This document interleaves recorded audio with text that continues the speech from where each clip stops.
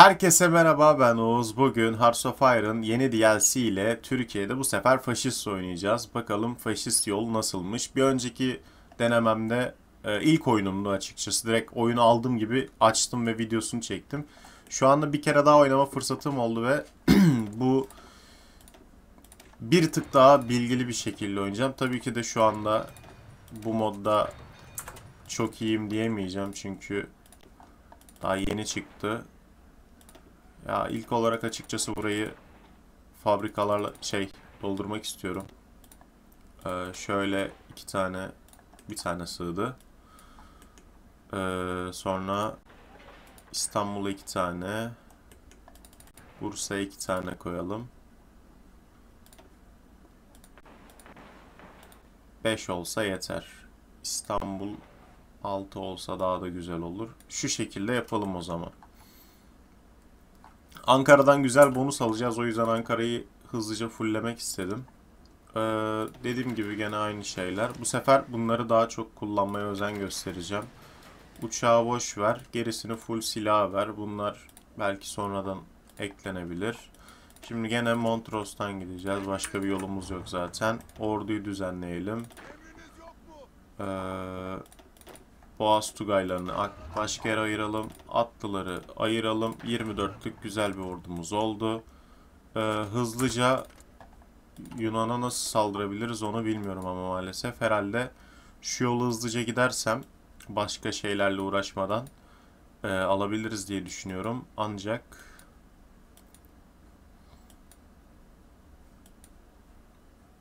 neyse bakalım. Tam deneyimleyeceğiz artık. Yapacak bir şey yok. Oyunun hızını 5'e alalım. Buraya bir tane konvoy. 50 tane üretirsen gerisini submarine basmaya harcayabilirsin. Submarine sınırsız. Türk donanmasına koy. Sen de gel buraya. Birleş bununla. Tamam, başlatalım. Şimdi Atatürk'ü görevinden retire ettireceğim direkt. Emekli edeceğiz yani. Çünkü öteki türlü çok politik güç harcıyor. Zaten politik gücümüz çok olmadığı için. Ayrıyetten şöyle yapalım. Bildiğiniz üzere sanırım olma şansı yok ama yine de ne olur ne olmaz diye ordularımızı koyacağım o yöne. Şöyle bakalım.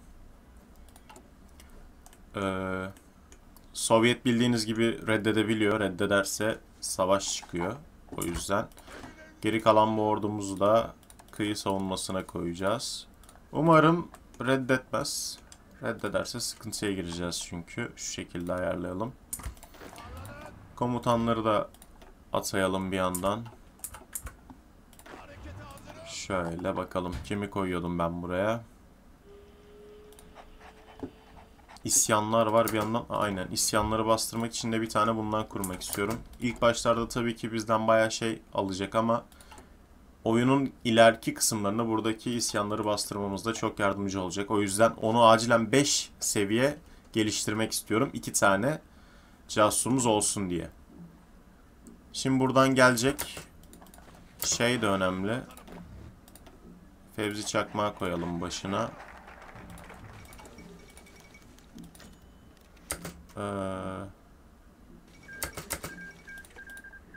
Offer yok. Şey yok. Kardeşim hiçbir şey değişmedi. Aferin, kazandık. Şimdi etatizmden gideceğim.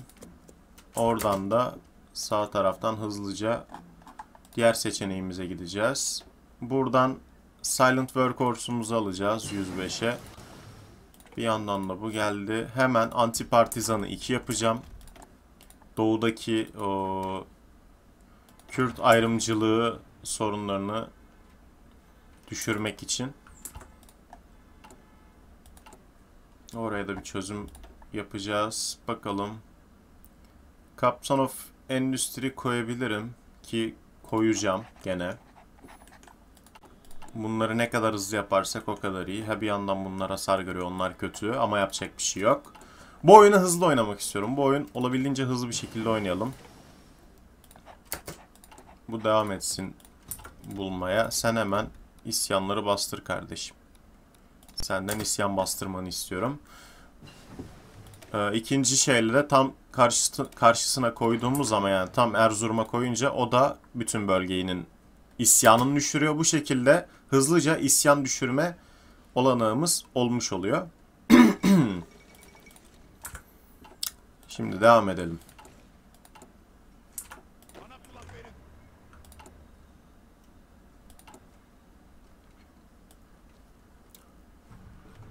DLC'yi çok beğendim. Geçen oyunumda ama şöyle biraz geç kalıyor anladığım kadarıyla. Çünkü normalde zaten Türkiye savaşa katılmıyor. Yani şey olarak, yani kağıt üstünde değil de direkt fiilen katılmıyor savaşa. O yüzden burada da savaş başlatmak biraz zor. Bilmiyorum nasıl halledeceğiz. Yani savaştığımda tam böyle saldıracak duruma geldiğimde işte Irak, İran, Afganistan, Suudi Arabistan, işte Yemen, Oman aldım. Sonra ardından Sovyet'e de aldım. Almanla beraber Sovyet'i aldık. Ancak şöyle bir sıkıntı oluştu o zaman da. Bulgar'ı ağaçtan erken gitmediğim için Bulgar'la bu sefer sıkıntı yaşadım. Bulgar bana saldırdı. Bulgar Aksis'te olduğu için de ben Aksis'e katılmamıştım. O sıkıntıya girdim. Şimdi Aksis'e katılacağım. Aksis'e katılmamla beraber yani illa İngiltere Savaşı'na katılmam gerekmiyor Aksis'e katıldığım zaman.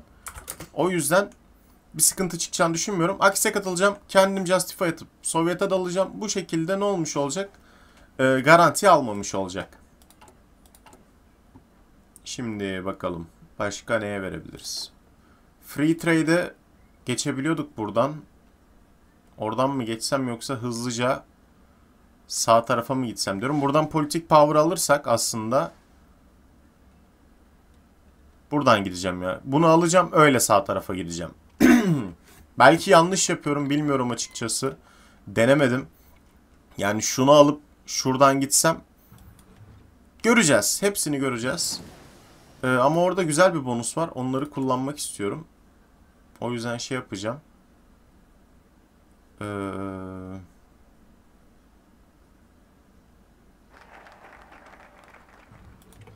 Neyse, sıkıntı yok.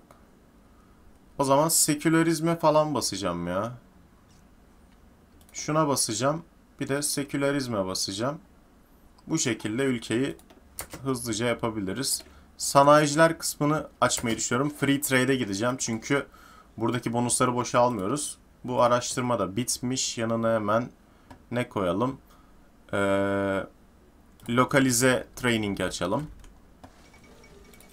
Kaç araştırma oldu? 2, 4, 5. Bundan sonra bir tane daha casusumuz geliyor. Daha o da güzel. Şöyle bakalım. 70 gün. Şuradan gideceğim. Sonra şuradan gideceğim. Ardından şuradan gideceğim. Faşist yoldan gideceğiz. Şuradan daha farklı şeyler geliyor. Stability falan düşürüyor. Buradan gideceğim ya. Burayı merak ediyorum. Tamam, bu da geldi. Şu an diğer slotumuz da açıldı. Ekstradan bir de kriptolojiye gideceğim. Onları da yaptıktan sonra daha oraya fabrika harcamama gerek kalmayacak bir süre. Zaten politik gücümüz de geliyor. Araştırmalara devam ediyoruz. Hızlıca ikinci construction bonusuna gitmek istiyorum. Buradan alabileceğim güzel bir bonus var mı diye bakalım. Şunu almak istiyorum. Land doktrinlere hız verecek. Buna gideceğim bir sonrakinde. Çünkü orduyu düzenlemem gerekiyor bir yerden sonra. Sanayicileri aldık. Şimdi bir sonrakinde Free Trade'i 35 güne hemen alıyoruz. Free Trade çok güzel bir buff. Araştırmalarımıza ve birçok şeyimize bonus verecek. Şöyle. Yani genelde Seducer alırım ama yani bu kadar şeye bunu almak istedim. Çok fazla özelliği var. Hemen bunu da tam karşısına Erzurum'a koyduk. Bakın, ikisi de bu bölgeyi, şu 4 kareyi çok güzel bir şekilde isyanları bastırıyor. bu şekilde yaparsanız siz de buradaki isyanları çok rahatlıkla bastırabilirsiniz. Şöyle göstereyim. Zaten bu belli bir kısımdan sonra şey olacak. Daha çok işinize gelecek. İşinize yani uzun sürede baktığınız zaman çok işinize gelecek. Burada işim bitti. Hatay'ı alabilirim aslında ama kaç gün istiyor? Çok gün istiyor. Buradan buna da gerek yok. Burayı boş verelim. Tamam, artık faşist yoluna gidebiliriz. İsyanlar sıkıntı etmez. Zamanla düşecek onlar. O bizim için sorun değil. Buradan bakalım. Military Terrorist, aynen. Bunu aldık. 150 kaldı. Şimdi burada bildiğim kadarıyla sekülerizme gene gidebilirim.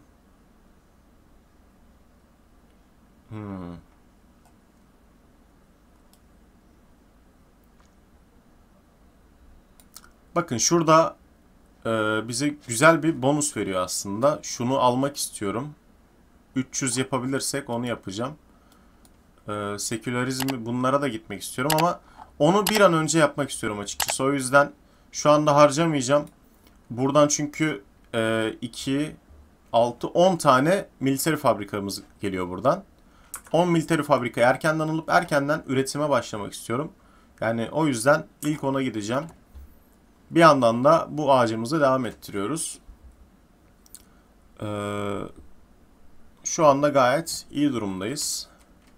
Bakalım. Oyunumuz akıyor. Şimdi Bulgar ağacına hiç bakmadım. Neler var neler yok. Yani bana bildiğin çocuk bir kral saldırmıştı, yani öyle diyeyim size. Ya bu sefer daha hızlı gitmek istiyorum şeye. Şuradan gitmiştim sanırım. Buradan 12 ada sorunu cart cürt. Değil mi? Bakalım.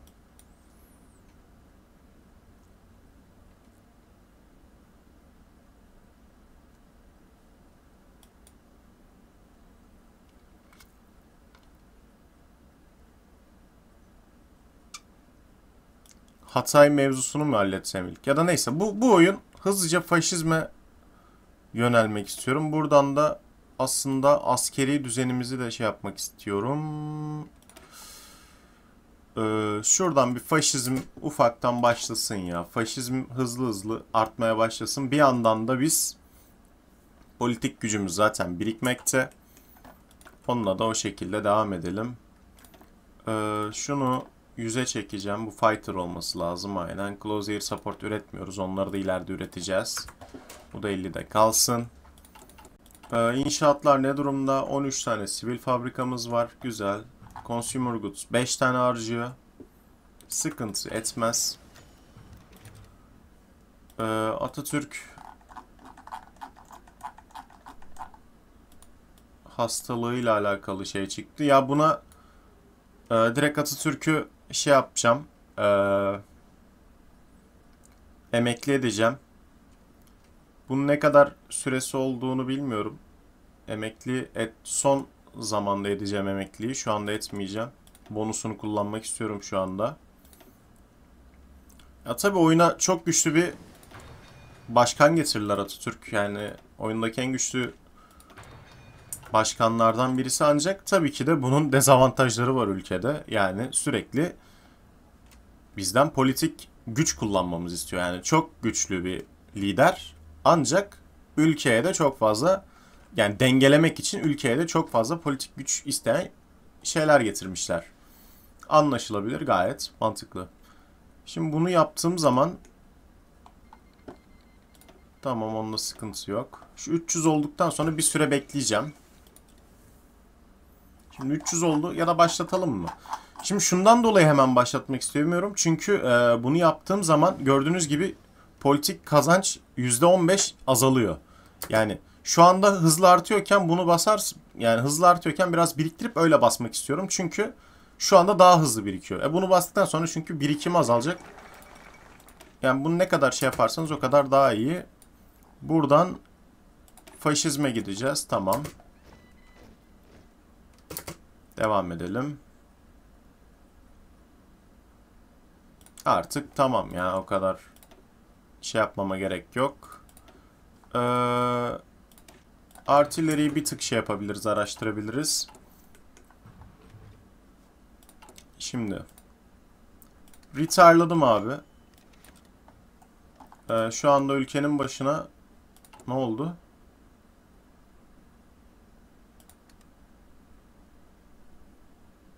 Niye olmuyor? İlk önce buna mı basmam gerekiyor? Öyleyse çok sıkıntı şu anda. Bilmediğim için sıkıntıya düşmüş olabilirim. Ama bastım ve okey dedi. Durumu şey olunca durağından kötüye geçince mi olacak acaba? Tam bilmiyorum maalesef. Şöyle yapalım. Şimdi. Tamam, buradan devam edeceğim. 35 güne. Bir yandan da sekülerizme vermek istiyorum. Ya da şuna basacağız. Şimdi geçen sefer hangi yere bastık? Buraya mı basmıştık? Aynen, buraya basmışız. Ya bunlara bastıkça işte buradaki debufflar kalkıyor. İsyanlara bakalım bir de. İsyanlar gördüğünüz gibi çok düşük bir seviyede ve çok hızlı bir şekilde buradaki isyanlar artık sıkıntı etmemeye başladı. Bu çok güzel bir olay. Eğer sizde de La Resistance DLC'si var ise bunu kullanabilirsiniz. Bakalım. Sekülerizme gidebilirim ya da şey yapabilirim. Politik güç kazancımız şu an düştü buradan dolayı. 10 tane sivil, 10 tane militeri fabrika çok güzel. Yani 150 verip bir tane sivil alacağınıza 10 tane militeri alabiliyorsunuz şu anda. 2 katı bir şeye. Bakalım. Daily Faşist support veriyor. Bu da güzel. Şuradaki debuff var. Bu debuff'ı kaldırmamız gerekiyor. O yüzden askeri kısma da ilerlemem gerekecek. Şimdilik ama ülkeyi faşist yapmak daha öncelikli sıramda. Buraya bakın, zaten faşist bir tane komutan gelmiş durumda. Şöyle şunu da alabiliriz. Şimdi gördüğünüz gibi devrimcilik geldi buraya. Bu bize stability veriyor. Faşist support ve komünist support veriyor. 75 alıyor. Sekülerizme gitmek istiyorum aslında ama şunları da yapmak istiyorum. O yüzden burada da buna gideceğim. 100 verip. Buradaki debuffları silmek istiyorum yavaş yavaş. Bakın burada mesela yüksek isyan var. Buradaki fabrikaları kullanamıyoruz bile yani neredeyse. Zamanla hepsini çözeceğiz. Kaç gün diyor. Başladı gene Japon mevzusu. Patır patır önümüze çıkar. Buradan gelen kazandığımız şeyleri de arttırıyorum, resource'ları ki. Bir dakika. Ha.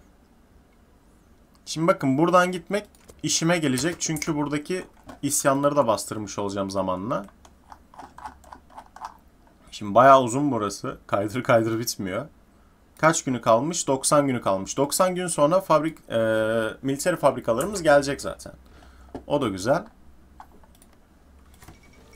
Hiçbir sıkıntımız yok şu anda gördüğüm kadarıyla. Hızlıca ülkemizi geliştirmeye uğraşıyorum. Burada yapılabilecek bir şey yok. Doktrine gidebilirim. Ben genelde superior gidiyordum önceki mod DLC'siz oyunlarda. Artık DLC var. Tam deneyimlemiş değilim açıkçası ama yine de bu yolun güçlü olduğunu bildiğim için buradan gideceğim. Şimdi politik power, manpower, mobilization, speed. Sekülerizme verebilirim, vereceğim. Bunlar işte buradaki şeyleri düzeltiyor diye biliyorum.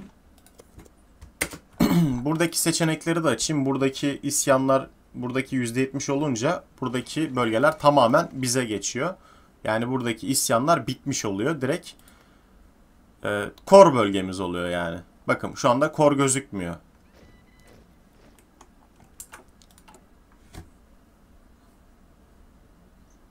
Kürdistan mevzusundan şu anda Türkiye'ye kor bölge değil, Kürdistan'a gözüküyor. Bunu kaldıracağız bu seçenek gelince. Şuradaki. Bir dakika. Ne diyor? Tamam, bunlar sıkıntı değil. Ya burada isyan çıkıyor. Bunları düzeltmezseniz, işte tıklamazsanız artıyor yüzdesi. Yani şuradaki yüzde artıyor bir anda. Tabii ki bizim burada 2 tane casusumuz var. Bunlar gene düşürüyor. Çok bir sıkıntısı olmuyor. Yani anlık bir çıkış oluyor yani onlara basmazsanız. Önemli olan şu. Şuradan gittiğiniz zaman bakın. Tamam. Nerede o? Şu anda açıldı mesela. Eğer bu bölge, şöyle göstereyim. Bu bölgeler, şu ekrandan açsam daha mantıklı olur. Bakın.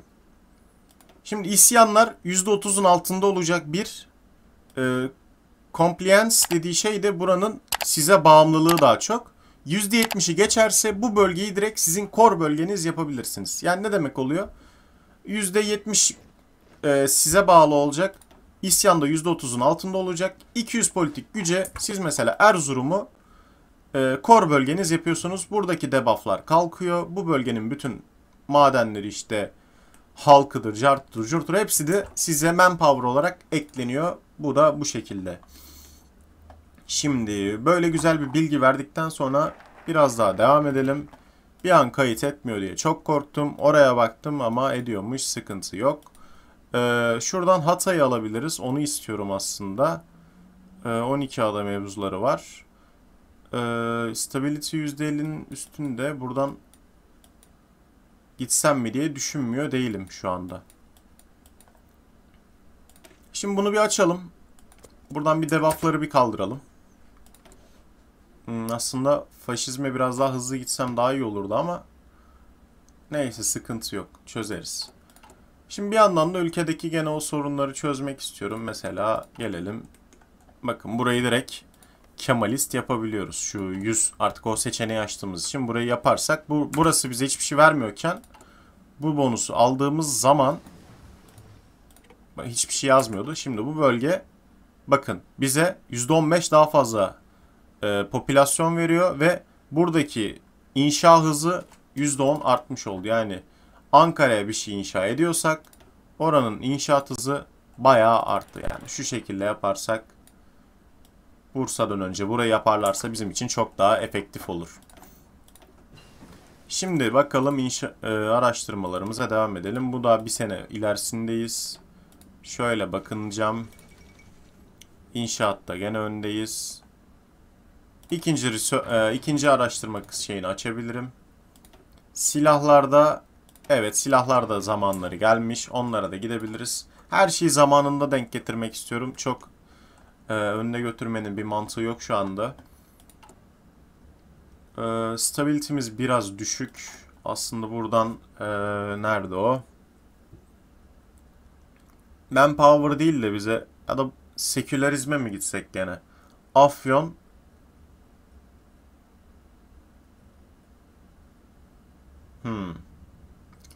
Bakın bu aslında bize stability veriyor. Bunu yapabilirim. Hem de bize faşist ve komünist support vermiş olacak. Bakalım, düşüneceğim. Şimdi buna da vereceğim bir tane. Zaten çok yapacak bir şeyimiz yok. Ya da Afyon'u da direkt otomatik Kemalist yapabilirim. Şu anda yeni seçenekler açıldı. Ha, buradan aslında Land Doctrine'i de alabilirdik ama neyse. Bu ne? Buna gitmeyeceğim. Direkt Fatherland First'e gideceğim. Onu tam anlayamadım. Ki 70 gün istiyor. Bakalım. Ya buna gerek yok aslında. Bu dediğim gibi buradan şey vere vere yapabilirsiniz. Öteki türlü direkt alıyorsunuz sanırım. Buradan politik güçle yapabiliriz. Sekülerizmi basacağım aslında. 50'ye hallediyor sanırım. Afyon. Afyon mesela ne? Afyon boş. Şimdi sekülerizmle riske atıyoruz sanırım ama deneyeceğim. Ne oldu Afyon'a? Bir şey olmadı. Neye bastık? Ha. Bir dakika, onun zamanı vardı sanırım. Yo.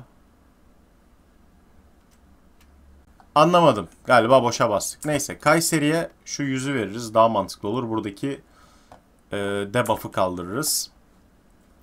Bakın fabrikam zaten şu anda gitgide ilerledi. Bu arada tabii ki de dikkat etmedik ama bildiğiniz üzere artık buradan Hatay'ı almak istiyorum. Hatay'ı alalım artık. Fabrikalarımız geldi. Ben tabii ne kadar unutmuş olsam da. Şu şekilde. Kimden alacağız? Alman'dan alacağız. Alalım. Tabii biraz fabrika vermiş olduk ama yapacak bir şey yok. Güzel. Şimdi oradan hatırlarsanız şeye bastık. Bir dakika, Afyon ne durumda? Afyon'da hava durumunu gösteriyor. Başka bir şey göstermiyor. Askeri debuff'ımız var yani. Bakın o buraya geldi. Şimdi organizasyonu düzenleme şeyi var. Şimdi modernize. Şimdi bunları hava okulu falan açmam lazım. Yani yapacağımız şey diyor ki ordunu düzenlemek istiyorsan kardeşim şuna gideceksin, şuna gideceksin, şuna gideceksin diyor.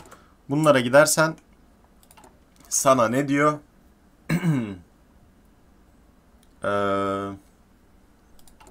Tekrardan açayım. İşte bu debuff'ları siliyor. Yani şuradaki debuff'larımız var ya. Disorganize birlik debuff'ı. Onu düzeltiyor. Bakalım. Şimdi sivil ekonomiyi değiştirebilirim aslında. Ama bu bize bayağı politik güç eksikliği verecek. Ve stabilitemiz çok düşmüş. O da bir sıkıntı.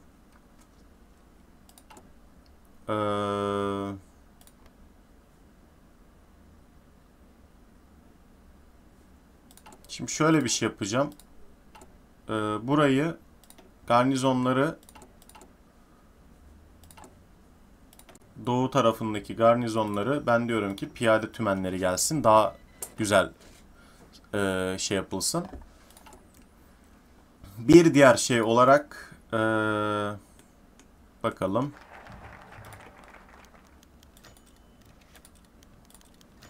Burayı plaketliyorum. Gördüğünüz gibi Afyon bize geldi. Kemalist oldu. Şimdi bu bölgelere şey yapıyor, sıçrıyor. Bunları ele almamız lazım.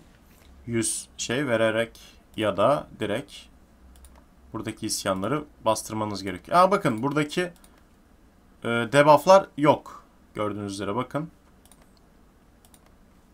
Bu bölgeler sıkıntısız. Bir tek 2 tane bölgemiz kimseye bağlı değil. Onu düzeltebiliriz. Ne yapalım? Şöyle buradan 2 slot gideceğim ama şöyle bir sıkıntımız var. Neyse buradan stability'yi arttırmanın en mantıklı yolu bu sanırım. Buradan stability'mi arttıracağım haftalık 1 olarak. Mecburum. Afyon'da bir sıkıntı var gösteriyor ama bir sorun olacağını düşünmüyorum. Oyun devam etsin. Oil başına gelen kazandığımız şeyi arttırayım. Bir yandan da şuradan başka ne stability'mizi arttırıyor? %50 şansla Konya'yı Kemalist yapabiliyoruz. Yapsak mı diye düşünüyorum şu anda. Bilemedim. Ya da 100 verip direkt garanti bir şekilde bu bölgeyi de Kemalist yapabiliyorum. Gördüğünüz gibi. Bir tek Konya kaldı. Konya'yı da riske atıp sekülerizmle denesek mi diye düşünüyorum şu anda. Başka da bir yer kalmaz zaten. Şuradan gördüğünüz gibi şeyi arttırıyorum.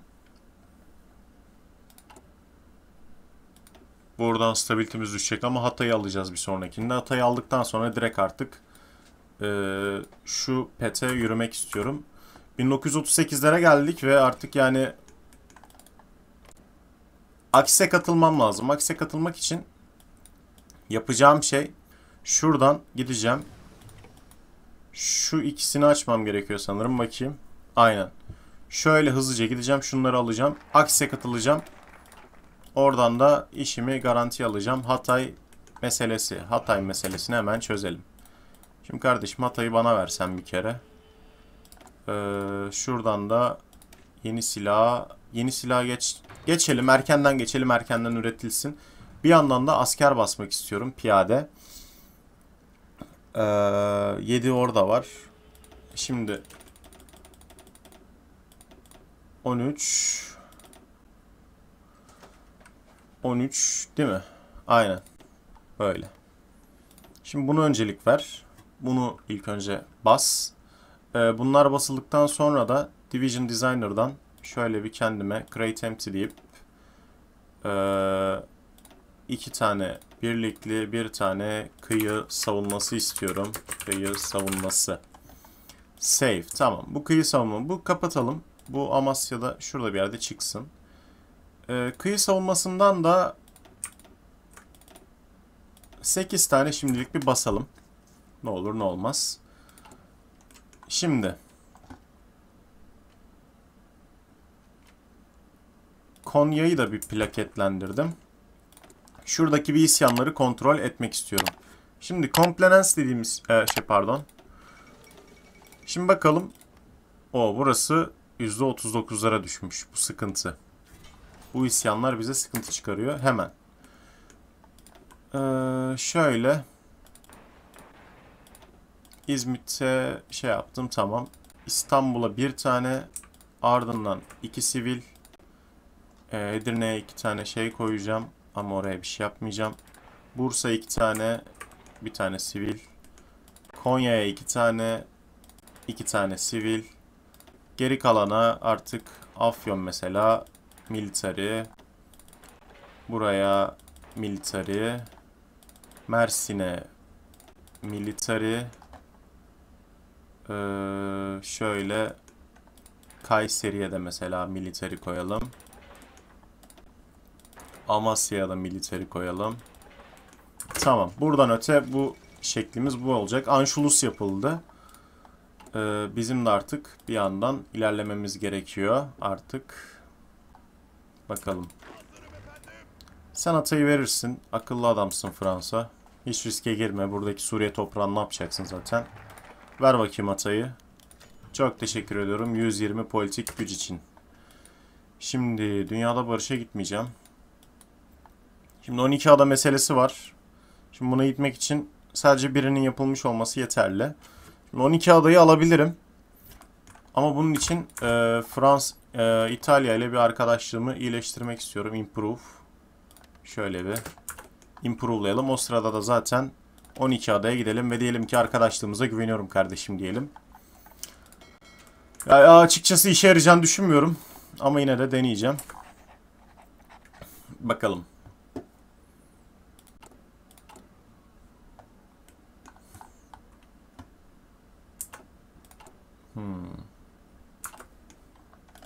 İtalya ile aramızı iyi yapıyor muyuz?